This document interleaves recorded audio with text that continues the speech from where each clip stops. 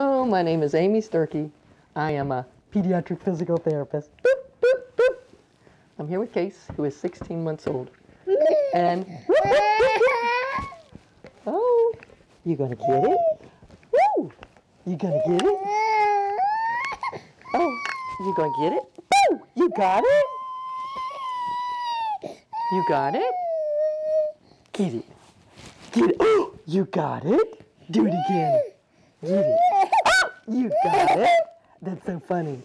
And Case does not like to stand. Get it. Get it. Oh, you got it.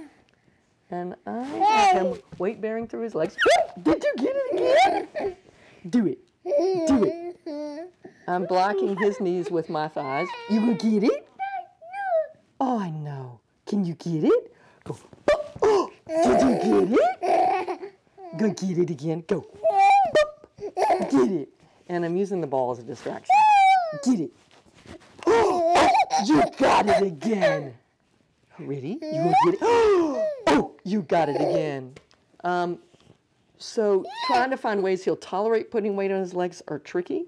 Get it. Get it. Oh, you got it again. But this seems to be working. Oh, I see you. Ready?